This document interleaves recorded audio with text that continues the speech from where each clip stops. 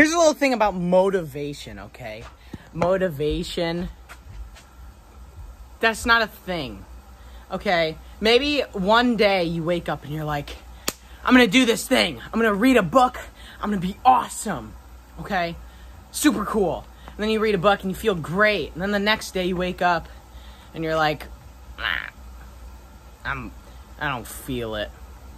And sure, you don't feel it, and then you don't do the thing because you don't feel it. And a lot of people will convince themselves that if they're not feeling it, then they shouldn't do it. I'll wait till I get the urge to do it.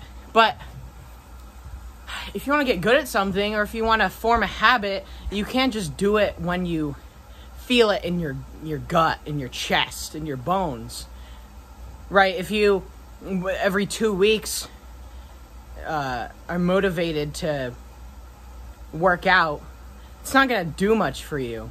Like, studies show you need to work out like three days a week for 30 minutes or something like that, and you're healthy.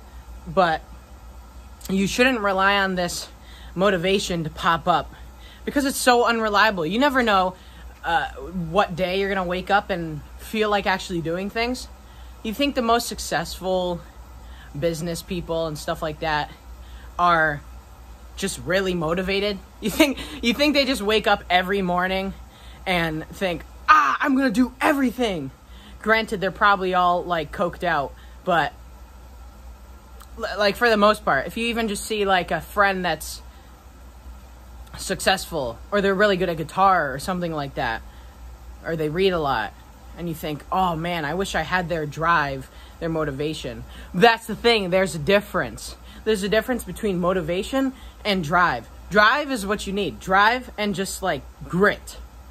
Because drive and grit exist unconditionally. It's not something that you need to wait for to spontaneously pop up. Drive is just getting up and doing the thing because you know you have to. Doing the thing regardless of how you feel. And even if you're not feeling good, doing the thing, and even just going through the motions. You might not have your best day working out. You might only read like a few pages of a book, whatever. But as long as you're getting up and doing something instead of putting it off because you don't feel like it, that makes it's such a difference. So don't say, I'm not motivated. I need some motivation. Can you help me out? Or something like that. Ask people to help motivate you. No one is going to do that for you. There's scientifically a feeling of pain when you do something that's like difficult or something like that.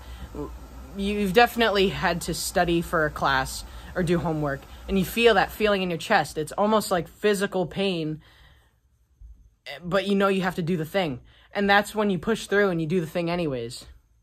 And then, usually, afterwards, you realize it's not so bad. Working out kind of has this kind of process for me, at least for me, where I really don't want to work out. Then I'm mid-working out, and I'm like, this is kind of uncomfortable. And then afterwards, I'm like, yes, that was awesome. I'm happy I did that. Same thing with doing work or something. You probably felt really good after finishing an essay, clicking off all the tabs on Google Chrome or something. But you realize that it's really not that hard. It's just kind of this false pretense that you have to wait for this motivation to pop up for you to do it. And if you feel discomfort at all, you need to stop. And that's not true. So the next time you are hoping for motivation, don't. Just do the thing. Let me try and conclude this. Let me get a really cool sentence out, okay? Ready? I don't know.